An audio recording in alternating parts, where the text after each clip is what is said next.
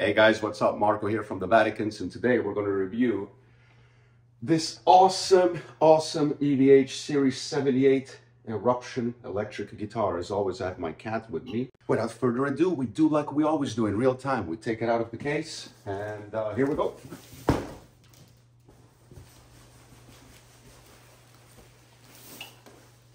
And there it is. All right. Now that the jokes are over, let's get serious for a second, all right?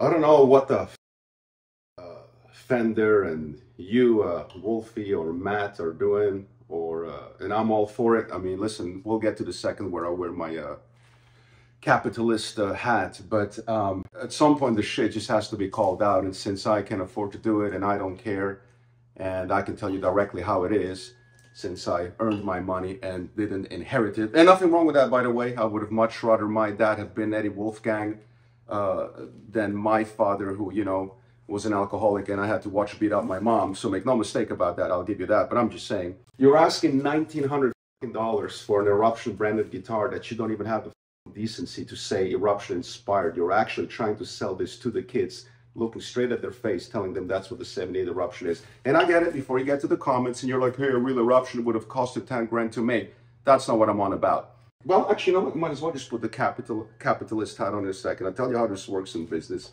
Hey, John, man, how do we milk more of these, how can we milk the EVH fans more? Well, I'll tell you what, buddy, just put on a freaking another paint, put the same Frankie neck on, they'll do nothing different and call it Eruption. These idiots will buy it. And while we're at it, charging $2,100 with tax. Wait a second, does this one actually come with a gig bag? It does, man. This one actually comes with a gig bag at $2,100, made in Mexico, the same price that you can get an Eric Johnson that's made in the USA. Matt, man, I know you do your credit, and Wolfie, I know you're just probably, well, whatever, busy out there playing, and I don't even know who calls the shots, so I don't want to blame you guys for it. Maybe you guys really have no say in it, and Fender does. I've talked enough to Eddie in my life at the gas station and back to the House of Blues, man, when he was really up and I was still a waiter there, etc., back to, you know, just a couple of years ago before he died, and those nice messages he was sending to Jen while I was playing at Bar Sinister and vice versa, and, you know, then going to the house and starting the bikes and starting the cars and helping Jen out while, you know, nobody else was to be found. But at some point, the shit becomes so insulting, man, that even I, as a guy who loves selling myself on shit, just comes to a point where it's like, why, man? So this is the shit they're trying to sell you for $2,100. It's a solid body basswood guitar, okay? The original was ash, everybody knows that. So again, for $2,100 with tax, to at least use ash body. You're trying to tell me that the profit margin, you milking it, making this in Mexico, where you're paying people $4 a fucking hour, that you at least don't have the fucking integrity, and you, Matt and Wolfie, to step up to Fender and say, hey, you know what, if you're going to release that, at least use the fucking wood that the actual guitar represents, that Eruption represents. No, we're going to use basswood, even though the original body was ash. The original, if I remember, and I want to make sure I have my facts correct, that's correct, had a straight 12-inch radius. This one has 12 to 16. Well, I'll tell you why. Because it's the same neck from the Frankie. That's exactly what it is. The same neck that they're using on the Frankie is going on that guitar. Basically double fisting it. It gets better.